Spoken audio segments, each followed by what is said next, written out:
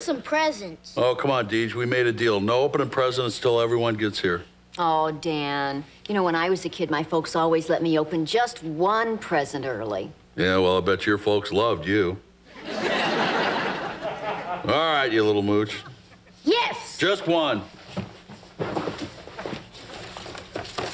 Clothes.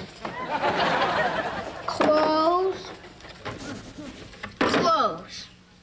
Great. Now I can invite all my friends over to play with my bathrobe. You know what, DJ? Let's open up our gift. I bet you're gonna like it. Okay.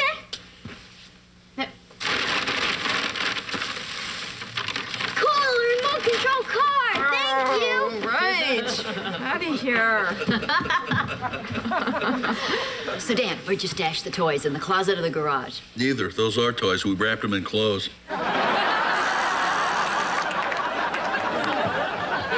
Tough raising a kid, huh?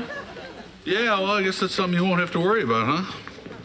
What does that mean? Oh, you know about having kids and all? I want to have kids. You do? Well, didn't you kind of ruin your chance, I mean, with Arnie, you know? Well, I don't think that was exactly the right situation to have a kid in, you know? Yeah, who wants to shave the back of a 6-month-old baby?